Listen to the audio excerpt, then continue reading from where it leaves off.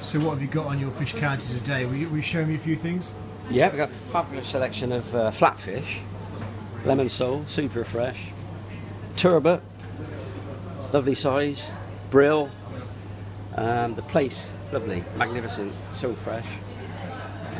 Yeah, I could recommend any of it personally. And the interesting thing here is we're at a motorway service station. Yes, yeah, a bit of a challenge for me because I've had my own fish round for the last 26 years and I couldn't resist the challenge of selling fish on a motorway, basically. Who do you think your customers will be here? I think you'll get a lot of specialist customers who really appreciate fresh fish and people that really want fish from British boats, which is what we're hoping to achieve. Everything comes from the Northeast Atlantic off British boats, landed at Newlyn, delivered the next day. So yeah, couldn't get fresher basically. And they're claiming this is the first in the world, first motorway service station in the world to sell fish, to have a fish counter. Well, I'm sure they're right. I mean, I'm happy to believe that until it's disproved.